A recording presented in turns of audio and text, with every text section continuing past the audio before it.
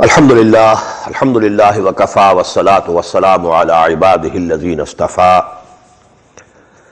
Amma ba'du fa'auzu billahi minash shaitanir rajim. Bismillahir rahmanir rahim. Ya ayyuhalladhina amanu la ta'kulu amwalakum bainakum bil batili illa an takuna tijaratan an taradin minkum wa la taqtulu anfusakum innallaha kana bikum rahima. وَمَنْ يَفْعَلْ ذَلِكَ عُدْوَانًا وَظُلْمًا فَسَوْفَ نُصْلِيهِ نَارًا وَكَانَ ذَلِكَ عَلَى اللَّهِ يَسِيرًا. صدق الله العظيم. Now in these two ayat, two fundamentals of human society are being discussed. The solidarity and peace of human society depends upon two things: respect of each other's life and respect of each other's property. This mutual respect between human beings actually is the cornerstone of the social order.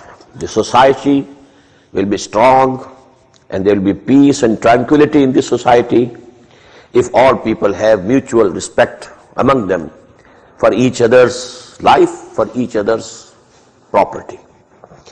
Ya ayyuhalladhina amanu la ta'kulu amwalakum bainakum bil batil. These words appeared in Surah Al-Baqarah also. In the 23rd section, the last ayah is وَلَا تَأْكُلُوا أَمْوَالَكُمْ بَيْنَكُمْ بِالْبَاطِلِ وَتُدْلُوا بِهَا إِلَى الْحُكَّامِ لِتَأْكُلُوا فَرِيقًا مِنْ أَمْوَالِ النَّاسِ بِالْإِثْمِ وَأَنْتُمْ تَعْلَمُونَ.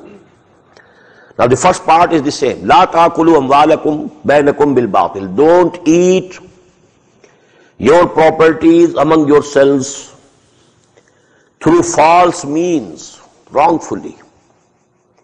This is your property, this is my property, this is my money, this is your money. I am not entitled to get it from you, you are not entitled to get it from me. إِلَّا أَن تَكُونَ تِجَارَةً أَن تَرَاضٍ مِّنْكُمْ. Except that it should be a trading between you with mutual consent. This trading, I have purchased this thing for $1. I am offering to sell it for $2 and he knows it. This is the price that I am taking, that I went to the wholesale market, bought it, brought it to this outlet, retail outlet. So you are giving me $1, but you are giving it with your consent. So if there is consent, I have taken $1 from you, but this is in a trading. وَلَا تَأْكُلُوا أَمْوَالَكُمْ بَيْنَكُمْ بِالْبَاطِلِ يا أيها الذين آمنوا لا تأكلوا أموالكم بينكم بالباطل إلا أن تكون تجارة عن تراض منكم ولا تقتلوا أنفسكم. And don't kill yourselves. What does it mean? Nobody is going to kill himself. Suicide. Don't kill each other because you belong to one social order. You are all human beings. This human being is also your brother. If you are killing your brother, it means you are killing yourself. وَلَا تَقْتُلُوا أَنفُسَكُمْ إِنَّ اللَّهَ كَانَ بِكُمْ رَحِيمًا.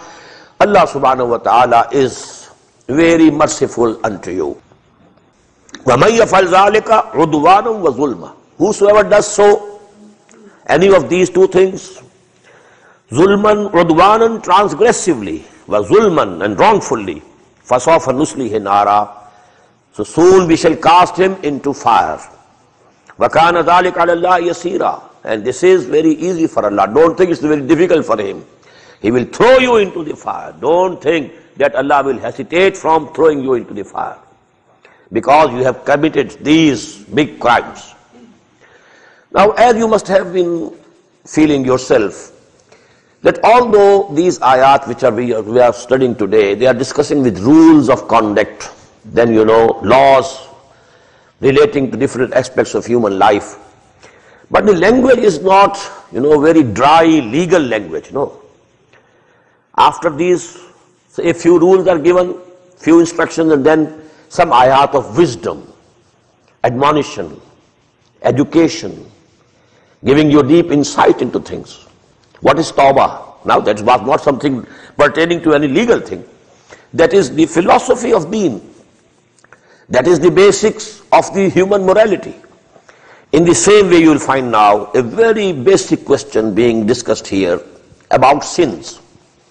That sins and contravention of the divine law is also of two types. Major sins, kabair, and smaller, minor sins, saghair. Now, there should be a balance. Neither it should happen that you are looking for and you are very cautious, very careful about the saghair, but some of the kabair you are committing. Well, that is absolutely wrong. So actually what should happen? First. What is more important should be looked after first. In tajtanibu kabaira ma tunhauna an. If you abstain and shun from those big crimes from which you are being prohibited. In tajtanibu. If you abstain from them, kabaira, the big sins, ma tunhauna anhu, from which you are being forbidden. Nukaffir ankum sayyiatikum. We shall acquit you of the smaller sins, the saghair. We shall pardon them. We shall condone them. وَنُدْخِلْكُمْ مُدْخَلًا كَرِيمًا, and we shall make you enter and admit you to the noble admittance, the place which is very noble and honorable. You will be admitted into the paradise. So this is the very basic thing, People, looking after, very careful for minor things, but they're not taking any care of the major things. Whether somebody is doing this rafa again or not, he is not doing it, so he is not saying the salah properly, but he is doing business with interest. No harm. Let it be so. So these are the things, we have reversed this ratio proportion. We have to be very careful and very watchful for the kabair. And we should be lenient about the saghair. These small things, we should have broad chests for each other. And we should accept the differences regarding those things. But about the major things, in tajtanibu kabaira ma tunhauna an, nukaffir ankum sayyiatikum. These smaller sins, discrepancies, due to the human weaknesses, Allah subhanahu wa ta'ala will condone them. وَلَا تَتَمَنَّوْا مَا فَضَّلَ اللَّهُ بِهِ بَعْضَكُمْ عَلَى بَعْضٍ. Now, the philosophy of family life is being discussed here. But the first ayah is very important. وَلَا تَتَمَنَّوْا, don't desire مَا فَضَّلَ اللَّهُ بِهِ بَعْضَكُمْ عَلَى بَعْضٍ. Don't desire, don't covet that thing with which Allah subhanahu wa ta'ala has excelled some of you over the others. Now this is a very basic rule. Allah subhanahu wa ta'ala has given me something, has given you something else. He has given wealth to somebody, given wisdom to another one, given knowledge to another one. So these are the bounties of Allah, and Allah has given something to one and another thing to someone else. Now if I am jealous, why he has been given this is wrong. Don't desire, don't covet. Be contented with what Allah subhanahu wa ta'ala has given you. You should have, evaluate that Allah subhanahu wa ta'ala has given me this thing. Well, I should be contented with it. Now this is a preamble for what? The relationship between men and women.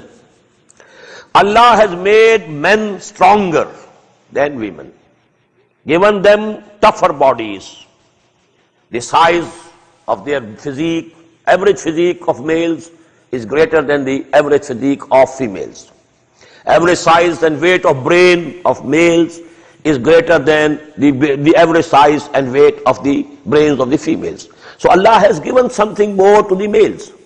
Now if the females, they are jealous and they are not ready to accept this division that Allah subhanahu wa ta'ala has made between them, and He has put the females in one aspect inferior to men and the men superior to women, well, one should accept what Allah subhanahu wa ta'ala has created. It is His creation.